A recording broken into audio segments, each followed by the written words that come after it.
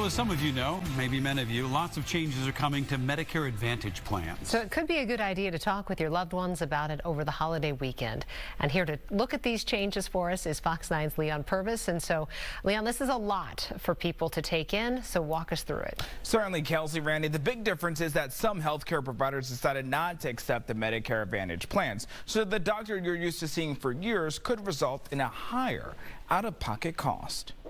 They need to look at if it's important to them whether or not to continue to see their current health care provider. The one question some may have who have the Medicare Advantage plan is whether my provider will continue to participate. These are the list of health care providers who decided not to participate with Humana.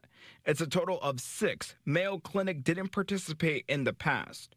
So why are providers opting out? They insist that the plans do not reimburse them timely. To figure out what is and isn't covered, you can go to Medicare.gov and review your current plan. You want to make sure your coverage and costs have not changed for 2025. We are seeing not only the provider changes, but plan cost changes, formulary changes, meaning the drugs that they're taking may or may not be covered in 2025 and may have higher cost sharing. But it doesn't stop there. You need to take another step online. They also need to go to the plan finder to review other plan options.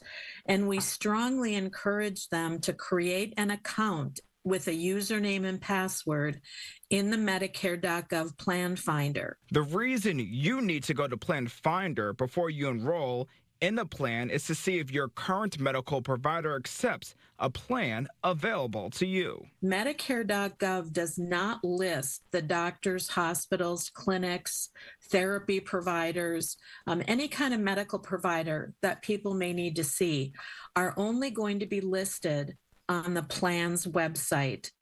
The deadline to enroll is next Saturday, and you may still have questions. Well, Fox 9 has you covered. You can call 1-800-MEDICARE. There's also the senior linkage line at 800-333-2433. We'll have more info on our website, fox9.com. Live in studio, Leon Purvis, Fox 9. All right, thank you, Leon.